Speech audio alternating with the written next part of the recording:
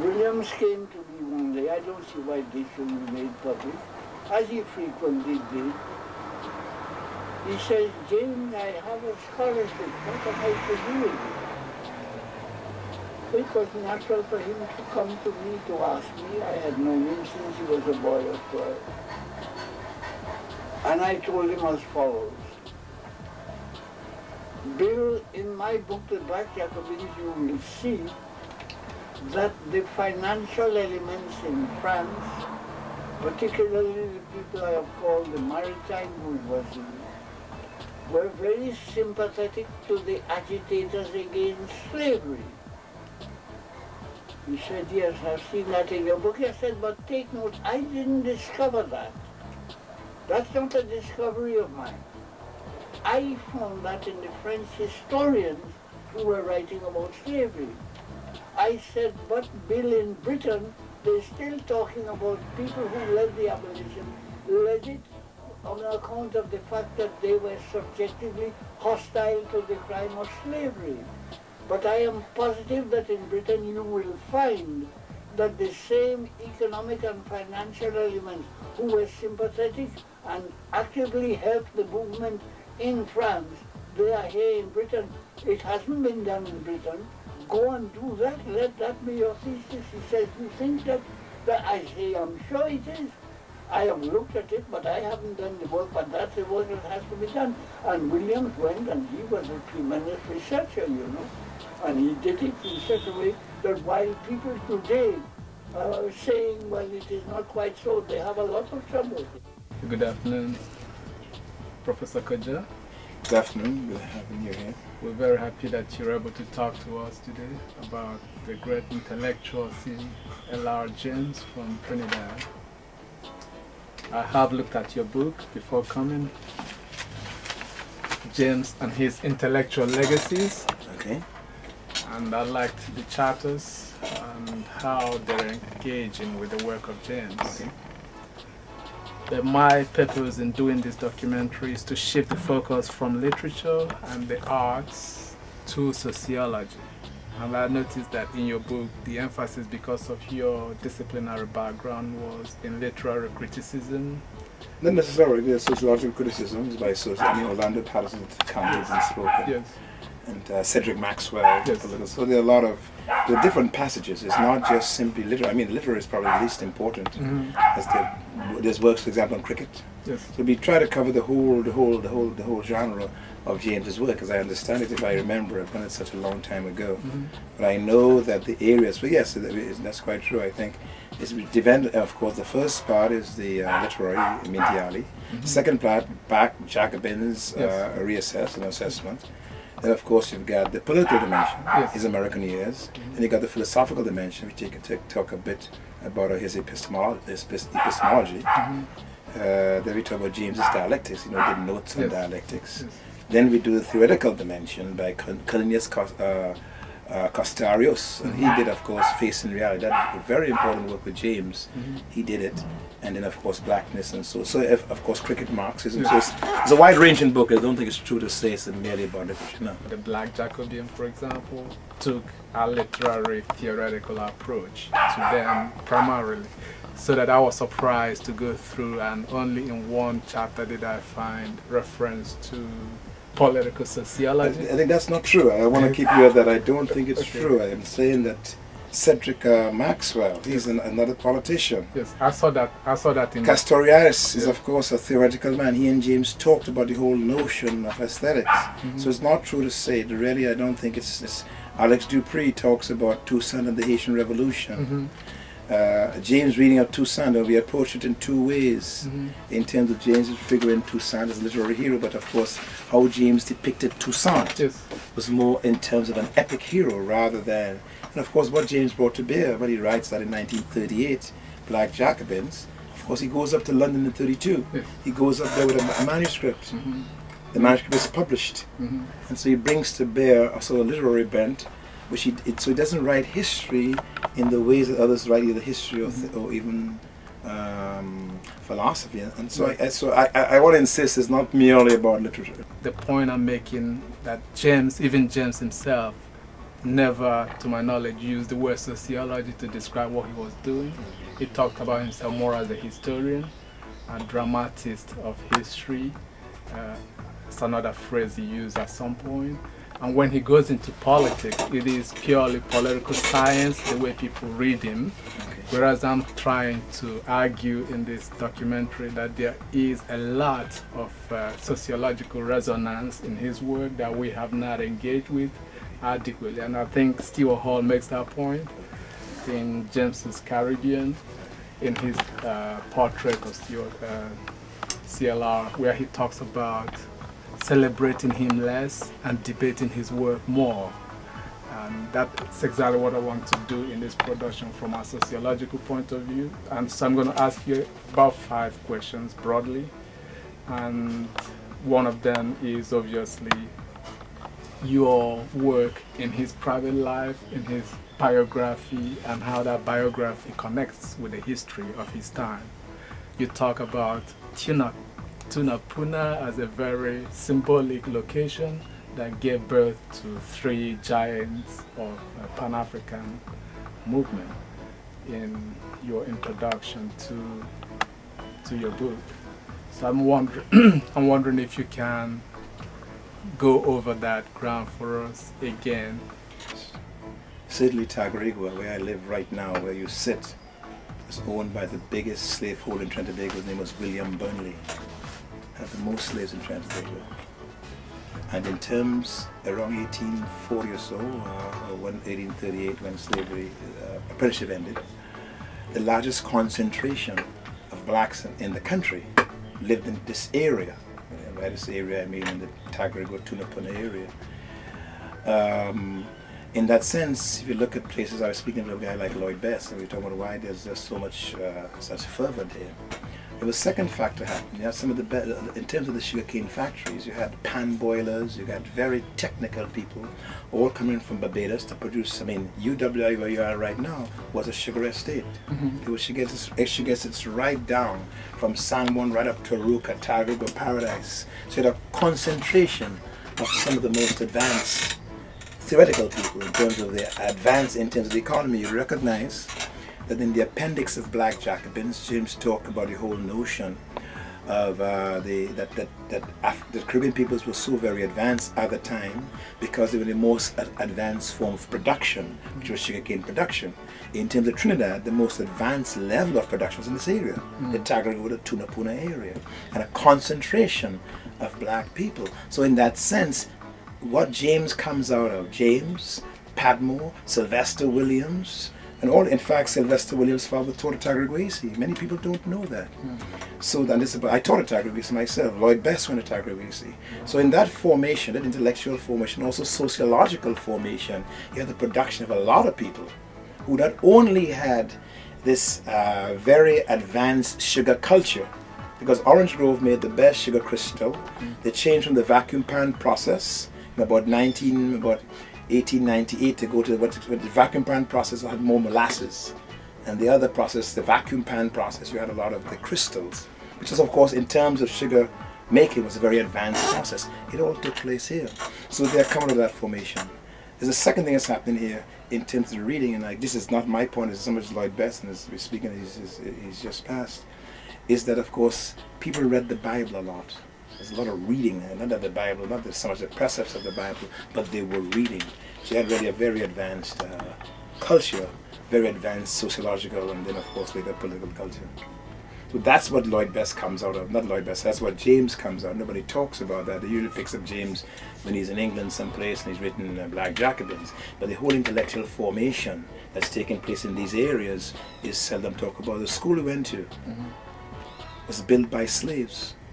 Curiosity? Not Curiosity, Tagarigua. So you're in the Tagarigua area. Forget Curiosity, that comes in 1858. When they must train the educated, when the civil servants and the least must train their children. They send them to Curiosity. I'm saying Tagarigua, the slaves built Tagarigua. It is also an encomienda.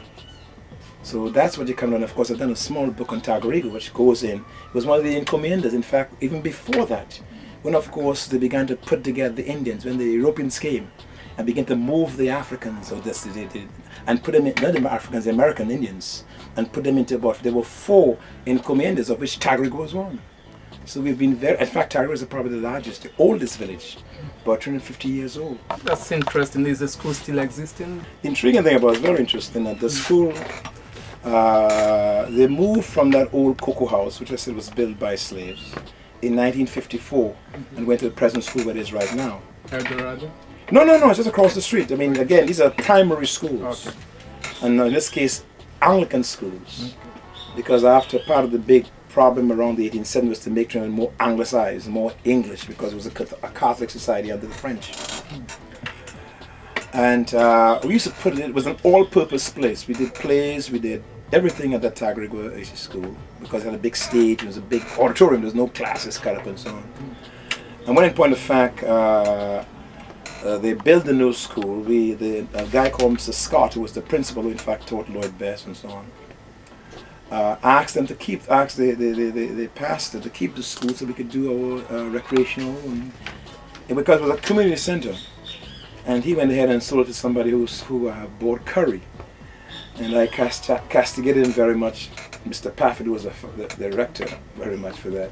And some years later I got a letter from his son, wow, who is now a professor at the, I think, University of Manchester, saying that I sort of maligned his father. His father was very much a Trinidadian because his son was born, he went to school with us, and that his father was very hurt in terms of having the school sold, which of course was sold.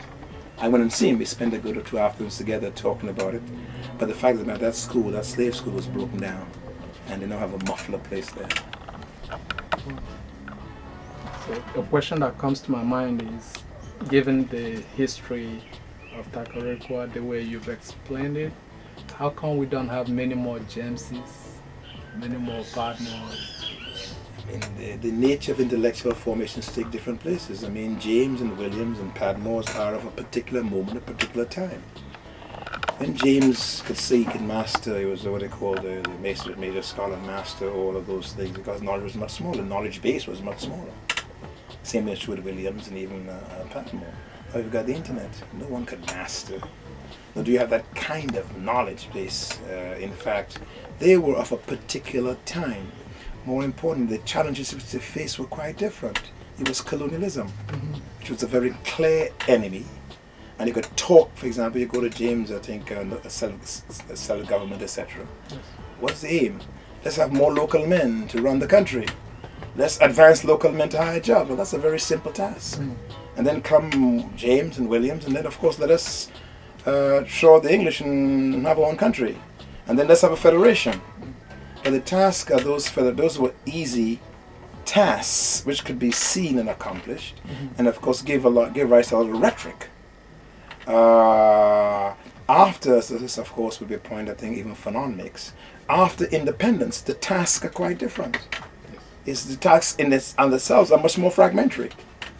And so you're not going to have a Martin Luther King or Malcolm X, because a Gamal Nasser, because they embodied not only the movement, they embodied their times. They are persons of their times, but nothing lasts forever. The challenges are much different now, and so you'll have much more fragmentary. Certainly, you go to news. You look at the news and you have CBS and everything happened today. Now you have hundreds of news channels. And so that this kind of monopoly and this kind of holistic, organic sort of intellectuals, I don't want to use Gramsci's terms necessarily, but it's much more fragmentary. Even knowledge is so great. If you talk about political sociology, etc. In those days, they wouldn't be talking about political sociology. James would know very little about. He loved the soaps because he talked about the fragmentary nature, and he was the first to see the importance of the lives of people through the soaps and so on. But James would not be talking about psychoanalysis. He would not be talking like Lacan. That wasn't part of his vocabulary. Nor was it Williams' vocabulary. Nor was it Padmore's. It was a smaller world. So I think it has to do with the historic moment. You have a different kind of intellectual arising out of this particular historical and social formation. If you look at it, prior to James, there were other kinds of intellectuals. But James and Williams and Padmore are of their times. We are in a new time now, and that's going to call for a whole different kind of way of looking at social phenomena. James, in his, what I call his historical sociology, makes the claim that great men make history, but not always.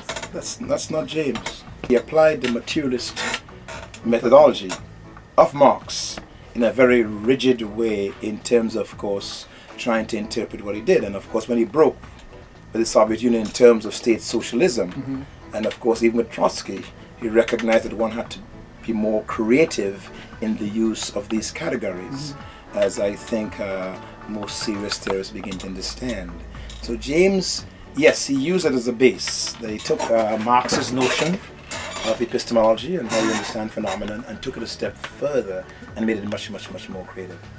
Yes, I'm thinking about the Black Jacobins and how he applied the historical materialist conception of history to that revolution. What does it say to us today as students of sociology? What would you regard as the most important contribution he made to historical sociology in that work? What do you call it historical sociology? Why don't we find the term for me so I can be more precise? Yeah, maybe we'll call it simply history, but it wasn't history as in the narration of events and personalities, but also a theoretical approach to history that you don't find in history that you will. Well, I don't know if that's true, but I mean, E.H. Carr, in his book What is History? And certainly the historians of consciousness coming out of California were saying something quite different. That in fact you look for, I guess, the noumenon, and then look for so it manifests itself in the phenomenon.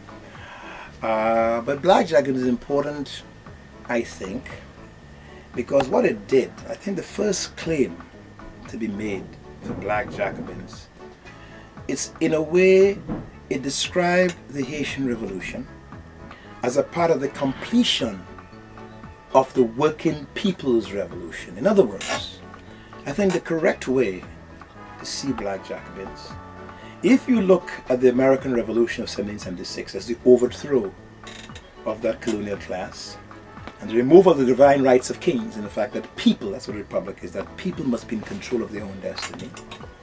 And that's further strengthened by the French Revolution of 1789. You remember they talk about liberty, equality, fraternity. And the American Revolution talk about the fact that we're born with certain inalienable rights. But the contradiction is that black people were still enslaved. And what James did, he carried through, what Toussaint did, he carried through that revolution to say that people, be they black, white, pink, or hence Black Jacobins, are in fact entitled to control their own affairs. What James tried to show is that that was the completion of that revolutionary process that was begun with the American Revolution. That's, I think, the first and major claim. Secondly, in Black Jacobin, he says very, very clearly that Toussaint was probably, I think, with the exception of Napoleon, the greatest man of his time. Why was he the greatest man of his time? He understood what his role must be and what he must do to free his people. Of course, he didn't carry the revolution right through because Dessalines had to kind of complete it. And part of it is that Toussaint equivocated because he also wanted to stay true to the French in the sense of their values. And Dessalines saying, for example, forget it, we're going to be free at any cost. So in terms of your sociological historical notion, I think the importance of that work is to demonstrate that in point of fact, that oppressive systems fall and that people, given their sovereignty and their power, could overthrow those obstacles that are in their way. And what James does, I think, is to demonstrate that in fact how events, as you said, the Marx position, how events either catapults people into action. Of course, this guy was a slave, he was a coach driver, and then Martin Luther King, he was there sitting home and saying, Rev, let's go see about this bus. So people, men make history, yes, but not as they please, but under conditions that are poured forward for them. I think you could say something about Eric Williams or anyone else. Yes, I think he made that point that the revolution made Toussaint. Oh yes, and vice versa. And Toussaint made the revolution. It's a dialectic. CLR was too much of an enlightenment man, that his education probably, but definitely the focus of his theory was, if you like, Eurocentric. That's nonsense. And to some extent, therefore, that he did not understand any African thinking processes that influence this Santo Domingo revolution? Is that a fair critique to make? People write as the Muslim what they have at the time. When James wrote that, the major, I think Bernard might speak about that. James had to go to the French archives. Look at writings from the 17 whatever, written in hand, and just to get the information, just to get the story out. Now, necessarily, you can never say everything about any revolution since I've been given such a large process. For example, Carolyn Flick, for example, in her work says James didn't give much attention to the Maroons, who played a very important part of the revolution. But it's just simply emendation. Doesn't make him Eurocentric. James is Eurocentric to the fact, if you want to call it that. He believed in the ideas of the Enlightenment, yes, and democracy. Doesn't make him anti-anything. It simply says he was a man of his time. And he was about the project, the project of humanity. But the same guy who worked and went and worked with Nkrumah and gave years to Nkrumah, the same guy who came to Trinidad and worked with Williams, the same guy who formed the Workers' and Farmers' Party. So I think that is sort of reading James retrospectively in terms of what you'd like to see in him, rather than dealing with the tasks which he faced. Even the notion of Afrocentricity only comes in the 50s in light of the Black Revolution and those things. Who was the revolution? Okay, forget Malcolm, forget Garvey, forget Carter G. Woodson. But the very nature of the thing, nothing before its time. So to ask James, I mean, what are we supposed to say? Talk more about the Mali and the Egyptian kingdom? That's what he wasn't about. He was a Marxist. He believed in dialectics. He understood the interrelation of things. He believed in the power of the working class, which knows in dialectics. That's his forte. He's not and of course, in his forte, he talks about the importance of class over race. Even though, as Walter says in his book on how you're going to develop Africa, which he quotes James, but there were times James recognized when race supersedes class, as in places in the States and South Africa. So that's I don't accept, that's retrospective reading. We all get bright after the fact, but I don't think it's correct to say that. Yes, I think you're right in the sense that what James brought to Marxist theory of history was his emphasis on race. No, his emphasis on culture. Yes. Culture. Until that time, people dismissed the soap operas. Yes. Yeah, they didn't miss this, because remember the Marxists, in terms of Marxists being even talking about Soviet Marxists, was a very rigid Marxism. Very, very rigid. In terms of culture wasn't a big part of it. Psychology wasn't a big part of it. It was a very standard, almost turgid kinds of Marxism that's very rigid, superstructure, base. And you have to take people like Gramsci and others to begin to clean it up. So that James and others are there. Even, I mean, why, for example, did Padmore leave the Communist Party and go and work for black and support black people? Because the Marxism of the time couldn't absorb the American Communist Party. So these are structural limitations that are products of their specific time and place. And you gotta locate someone in his time and his place and what he's doing. Beyond the boundary as a piece of sociology of sport and sociology of art. There's a lot of music in it. And I would like you to again point out to us what you see as James's major gift to the sub-discipline of sociology of art. What James recognized, that cricket was not just cricket. It reflected a way of life. It was a way by which and through which the colonizer inculcated his values into the subjects. And what James was saying, that cricket, I mean, you have to play a straight bat. You wore white. You never questioned the umpire's decision. These were rules which trained you to behave in a certain way. And so that work became very important, almost classic. I think it is classic. Because it recognized that games and sports are not merely games and sports. They really are a reflection of a culture. And it was a major break for the time because we saw culture as culture and sport as sports. There was never no correlation between sports and life and how one informs the other and shapes the others. I think that's James's great gift. And he recognized him in terms of different kinds of clubs. Like when I was growing up, I mean, James was Maple, we were Malvern. Well, James is, I mean, it's his generation, but my generation. But they represent class formations. If you're a guy who is really struggling and, you know, in the ghetto or whatever, you want to support Malvern. The nice elite class supported Maple. So even in the games, even in the clubs, There's a club he talked about, which those guys are very strong on. It represented certain class attitudes. So I think that's the major breakthrough of Beyond the Boundary. There is a description by Stewart Hall that I read in a chapter in this book, James's Caribbean, where he talks about the painting. That's the book by Paul Buell and yes, Paul and Target.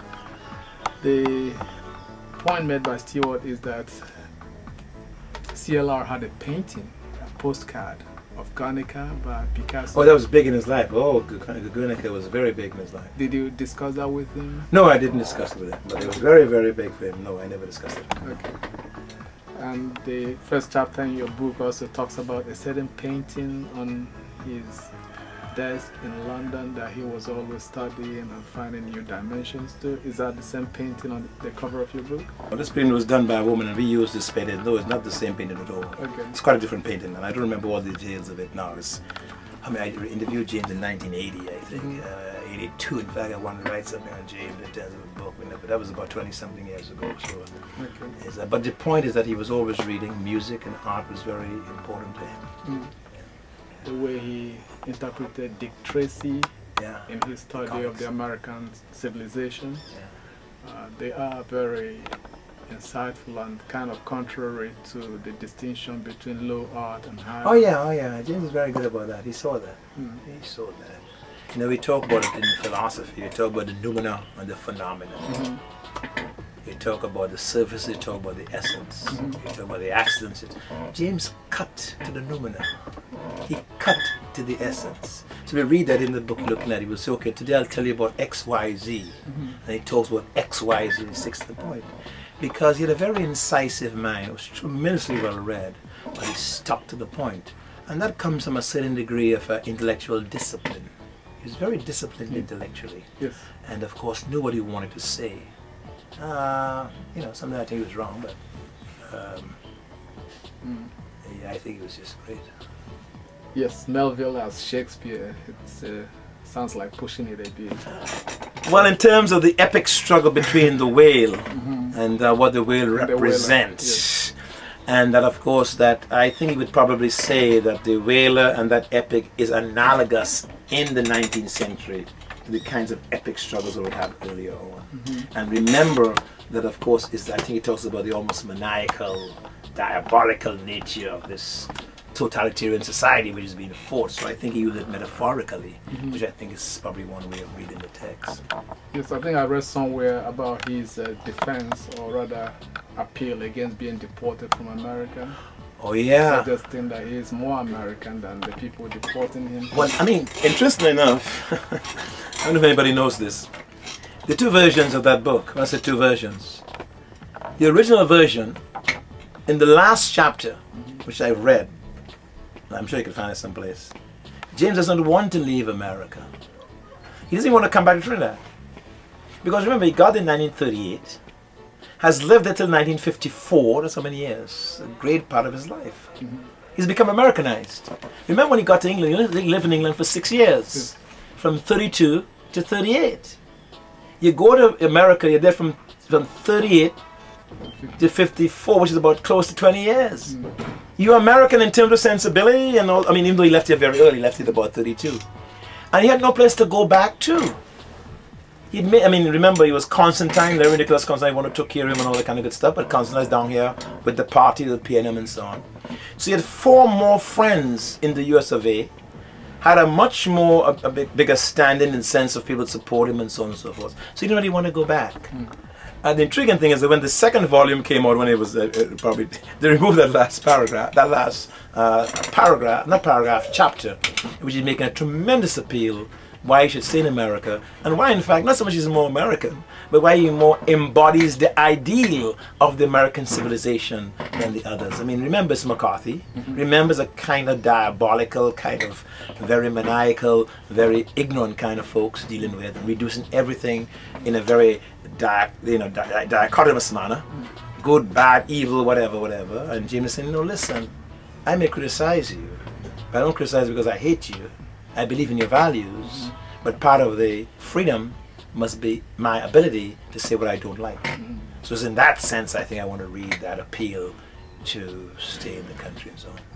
In Beyond the Boundary, where he wrote about his dilemma being invited to join a light-skinned cricket team and or join a black-skinned cricket team, but he eventually chose to go with the light-skinned team. What does that say about his perception of ethnic conflict or It says nothing. or race? It says nothing. Nothing? But it's not about ethnic conflict. I think it says nothing about that. If that's the question. Yes. It says nothing about that. If you're asking me, how could one interpret that? Yes. I think the way you interpret it suggests that James, I said that James was about class rather than race. And James was always about aligning along class lines. Yes. And of course, always looking, because cricket to him was almost the quintessential moment. So you'd be looking for what team you could probably best work with, or fellas, if you have more friends there, or whatever. Because remember, at a certain point, and don't get idealistic about it, let's go back to materialism and your sociological analysis. In 1932, or say 1930, James was reading, he talked about how much times he read Thackeray, and James is a reading man. How many people be reading Thackeray, but even reading at all? So therefore you're going to select your friends. With whom would you come? Not because it's not a racial dialectic. You don't just go hang with the black guys because they're black. Because once you begin to read and have ideas, and reading Cipriani, he writes about Cipriani and having a lot of ideas. He talks about the books which come to his house. There's a class kind of, if you want to call it a bourgeois conscience, all right, I don't have a problem with that, or semi-bourgeois, that's all right, but it's not ethnic. We should not collapse into an ethnic problem. It's not an ethnic problem. It's here someone having gone and done certain things and had an interest in things. He wants to hang with the people who are doing those things. Yes. And remember, in that time, the question of race is not a major dynamic here. In Trinidad and Tobago, race we have been a very cosmopolitan country. You got Indians, you got Chinese, you got Portuguese, etc. So the racial dynamic, I must tell you, when I went to the States, I mean, I know I was black in some sort of, mental way. It's only when I got to the States I realized I was really black, because I was treated differently. But here you were not aware of that. I mean, certain segments did. So this consciousness of blackness is a recent phenomenon in a mass way, in the sense that you would have it with Malcolm and those kinds of guys. So I would not read, I think we have to guard against reading retrospectively into James rather than taking James at his time and his place. It says absolutely nothing. We used to have guys hanging in the corner. My friends, when I was young, 20 guys, we talking about Malvern and Maple. One we know is a middle class clean, one's a regular clean. And my friends, some like Malvern, some like Maple. What's the problem? We never saw it in those racial terms. I mean, I've seen it in class terms. They're too good for us, or something like that, but not in racial terms. So to me, it says very little about James's ethnic. There was no conflict there to me. No. More class rather than race. Yeah, it's interesting because he titled that chapter "The Lighter and the Darker," and later Constantine was telling him in London that if he had joined the darker team, they would have made a cricketer out of him, which means the darker team was probably the better team, but the lighter skin team was probably higher class than the darker one. But I just said it was class, but what's the point?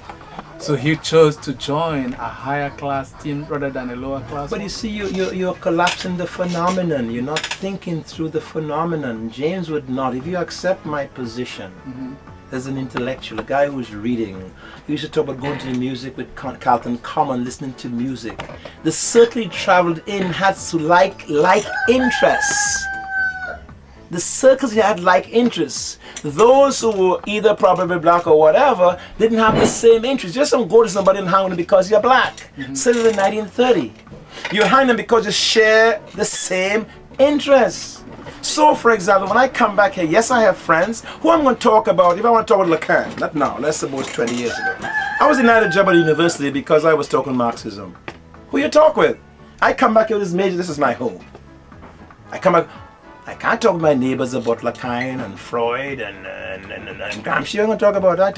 Here when you go, hey boy, what going on, boy? You alright? How do you fall and all kind of thing? You got to talk about that because that's what they know. They don't understand. So if I then go and hang with some friends who are talking my language, am I dissing them racially? And I think that's we cannot, again, do not collapse that thing and read it retrospectively. No, Constance couldn't possibly know that. There's no way to know that, by the way. Whether he be a better cricketer or worse cricketer. I don't know, who did Constantine play with? Lighter guys or higher guys? Right? Played in England. Mythology. Yes, look at James here. We gotta be careful. I mean, CLR James, Triumph.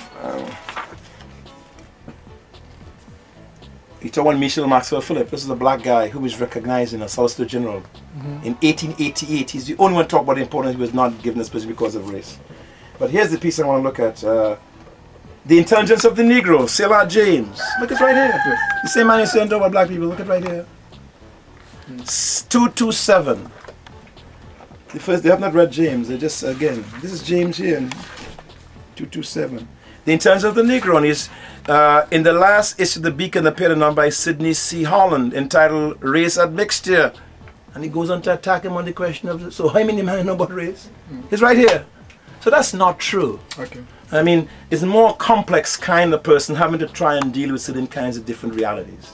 And remember also that when he went to England and he met Padmore, they began to fight for that African. Yes, they did. All right, so go ahead. My argument is that the critique of Hegel by Marx was a thorough critique, and a critique based on principle that if you're an idealist, you would follow Hegel into certain kinds of premises, whereas if you're a materialist, then you would adopt a different approach to politics and to history.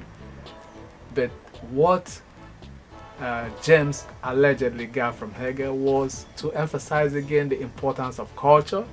The people who wrote about dialectics was Hegel. All right? Where Hegel got his dialectics in the question of the slavery and bondage. Hegel's major work, which he got from the French Revolution.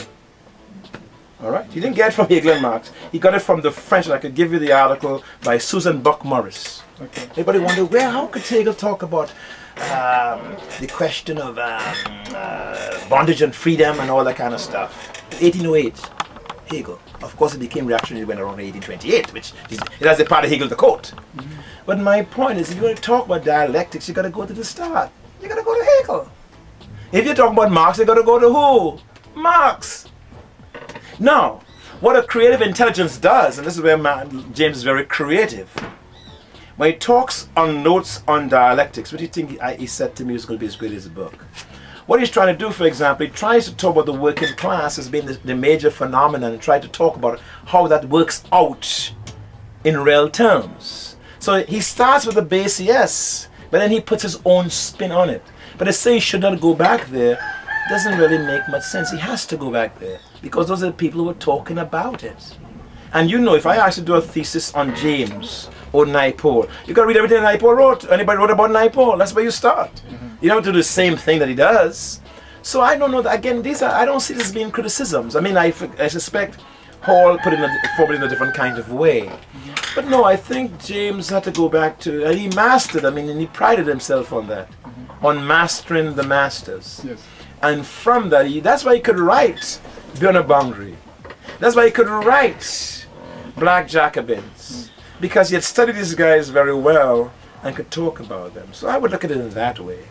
In what way did he approach Hegel critically? The most puissant nature of Hegel is his early period when he's looking at the Haitian Revolution and reading all the articles about it. I'm telling you, go to Critical Inquiry and read Susan Buck Morris' article on it. Okay, Susan Buck Morris. So I find that most of the people who critique these guys have not read them thoroughly. They pick up something that Hegel said, and so Hegel says also forget Hegel, not recognizing that they're different phases. What do you think about his critique of Nkrumah and Garvey in particular?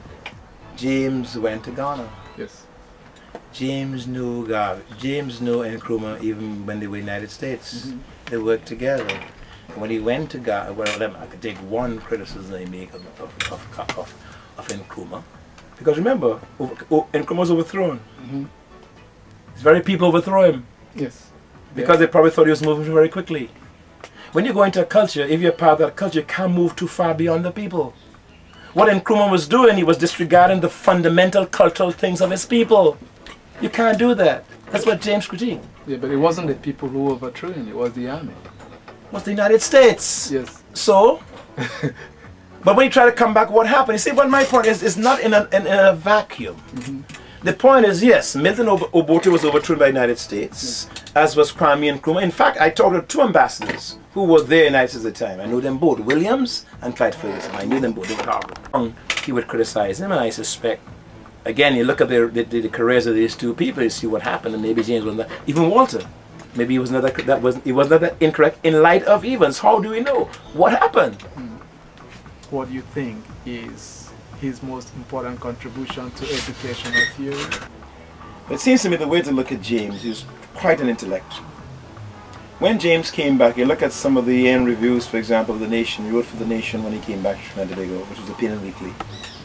And this thing was to reproduce Williams's Capitalism and Slavery, his book, to make reading available, make literature available to all of the people. He believed in that. He was, in that sense, very egalitarian, very much a democrat. He wanted to educate people and have them learn. But remember the one thing about James, it was about ideas.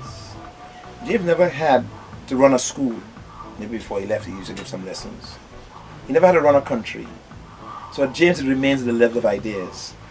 One of the intriguing things about intellectuals and theorists, remember James never led a party or group or formation of more than 30 or 40 people or 50 people, and they're always breaking them and going to new factions.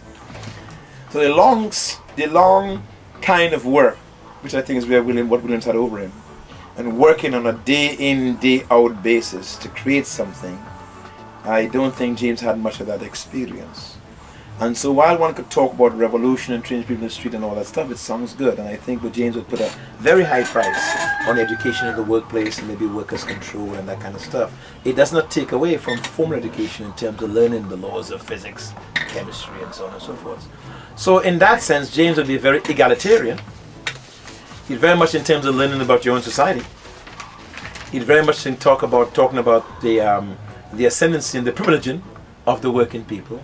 But also he had a great love for bourgeois culture in terms of music and Chopin and you know and the great and Michelangelo and all that. So again, you may call it contradictory. So that was the contradiction there. But I think the even larger contradiction would be that he never really had to put it in work. You know, like for example, we have an organization called the National Association. There's one thing about talking about bringing black people together, right? We have to have in Trinidad and Tobago, there's no blackout. But how do you keep that sustain that on a day-to-day basis? How do you do that? I can talk about there's a need for a black organization, and I mean liberate black people to do that. Oh yeah, I can talk about that, not a problem. It doesn't take much. But once you get on the ground and have to organize an organization and pay for the rent and pay for the phone and pay for the whatever, it's a whole different question. And I think therein lies the contradiction in the sense that while James was a great thinker, there at no point in James's life, in fact I don't even know James ever worked. In fact, at Constance Webb, and I had not Constance Webb, the philosopher Miss Lee. What Lee is she? The three of them who were in this Jensen Flower tendency. I forget what Lee she is. She was a philosopher from Columbia. We talked a lot about that. James never worked. In front of us, probably had when he came out with Williams in terms of how you get money. They talked. We saw him as being spent. We talked about that. I think I did a lecture once on the whole James and women. So I mean, it gotta be. We've been idealistic. We love James because it's nice and ideal. But in terms of practical terms, the organization, translating ideas to practice, that's the difficulty. In Trinidad and Tobago, at least, I think he's known much better over the world. I remember when James died, I came to his funeral. I flew in from London to his funeral. I think David Abdullah from OWTU called me and told me James had died, and I flew in just for the funeral. And it was held at OWTU. And David Rudder was there. I know he sang Sparrow Song. And Darkest Hour was there too, and so on and so forth. I guess that 200 or 300 people. 200 people? That was it. Wow. And then we took the bus, whatever, we took cars and all that stuff, and we got to Tunapuna, of course, where he lived. Have you seen where he's buried? No. You should go there and take a shot of it. I'll show it to you at some point. And then we took him there, and I was walking with his wife. But there were not many people who knew James was. 200 or 300 people. If that many, I think that was a lot. Wasn't that more than Marx got at his And maybe that's so. In that sense, it's important that we let people know what he was and try that. But we are not in the society very much into that kind of stuff.